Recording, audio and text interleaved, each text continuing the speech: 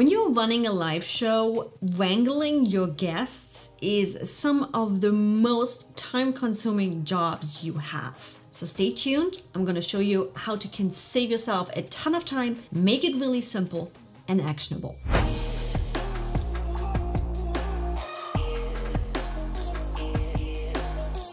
Hi everybody, I'm Yvonne Heimann with AskEV.com and I'm a business efficiency consultant for digital entrepreneurs. And if you are ready to make business fun and exciting again, go hit the subscribe button and the bell so you get notified every time I upload a new video to make your life easier.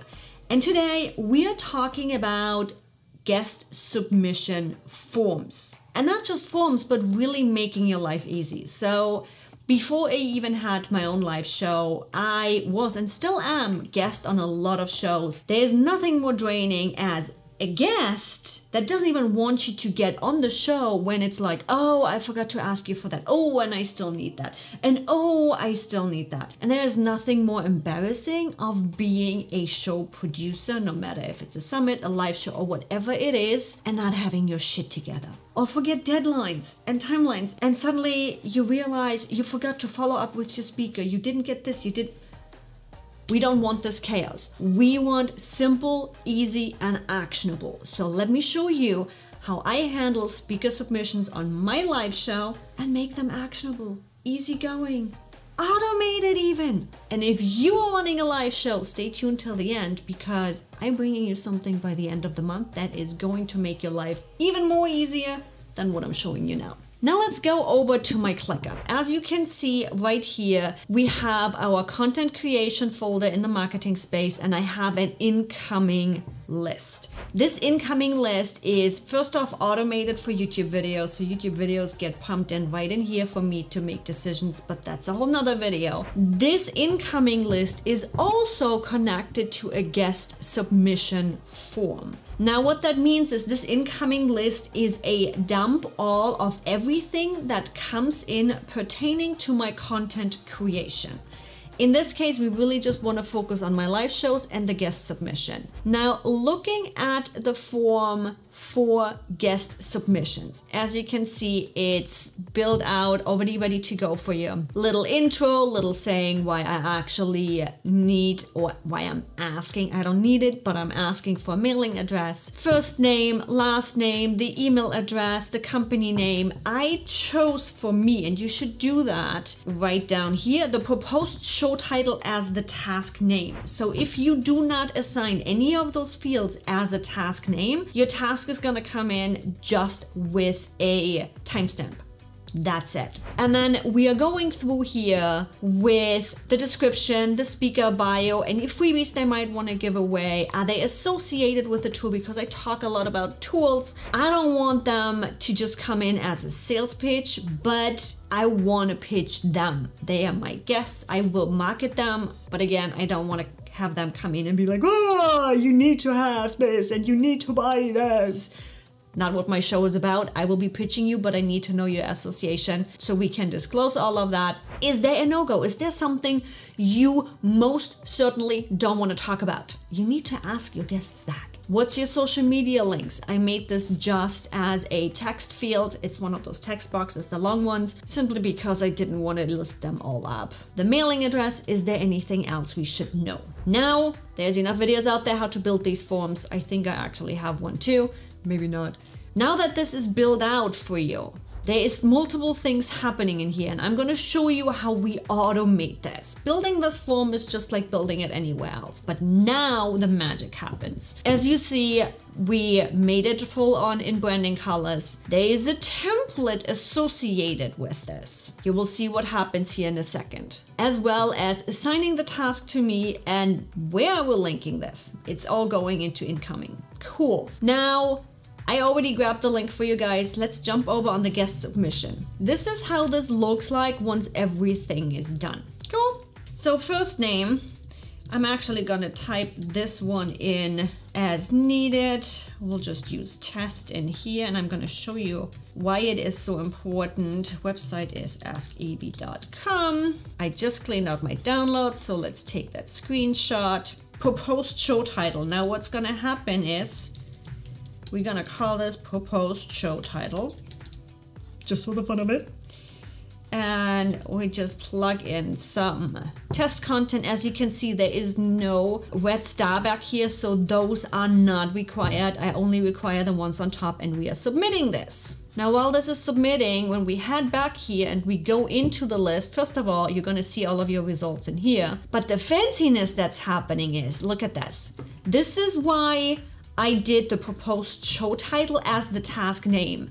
Now, when my guests are submitting their proposed show title, it comes right in here. The task is assigned to me because in the guest submission form, I said, assign this task to me. Now, the assignee happens straight up through the submission form. We got that. But what's also happening through the guest submission form is it uses a template right here.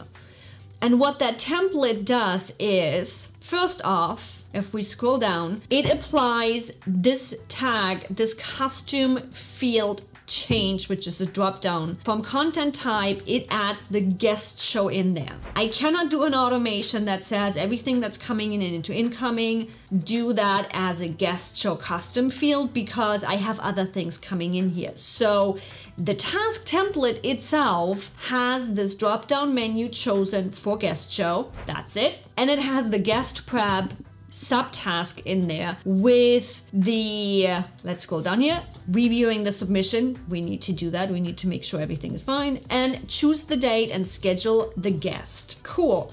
So that gets applied the moment a submission comes in.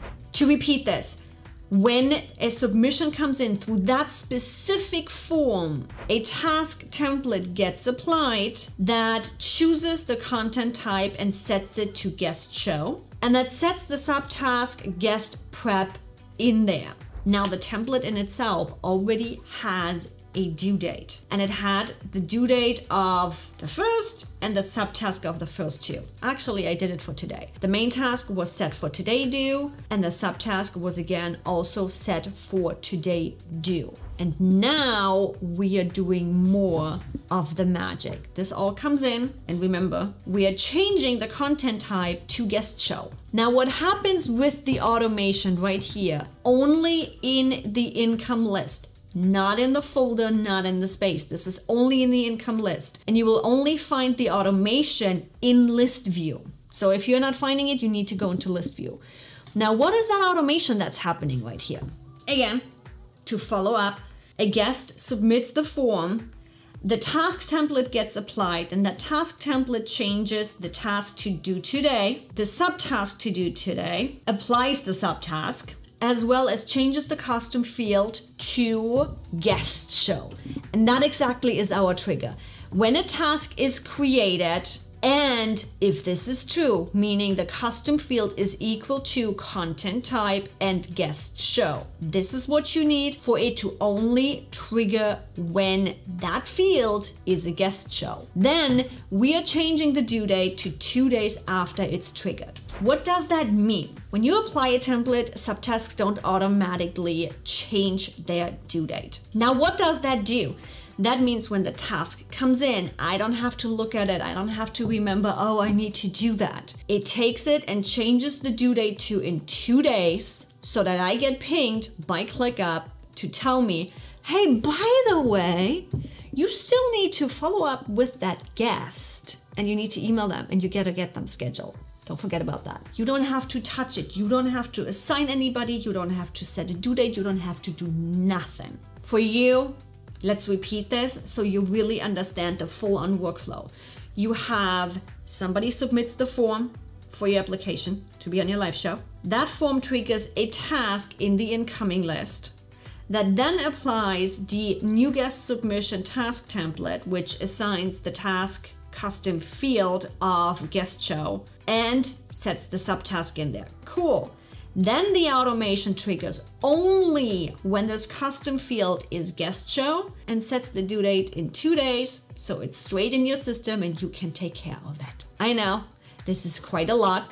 And if you want that and not want to deal with it, head on over to the Academy. I'm going to have the template right there for you. But even better, do you want to run your live show this automated and easy and hands-off as much as possible? then you should join us for Streamline Your Live Stream on January 25th to the 29th, where I'm going to show you the full-on workflow, start to finish, on how to run a streamlined live show. I hope to see you there. You still here? You still around? You subscribed yet? You haven't? You made it till the end. That means you did get something out of it and you had at least fun, right? Go hit the subscribe button and the thumbs up. So, no, that's Facebook. YouTube, bell. Hit the bell so you get notified every time I upload a new video.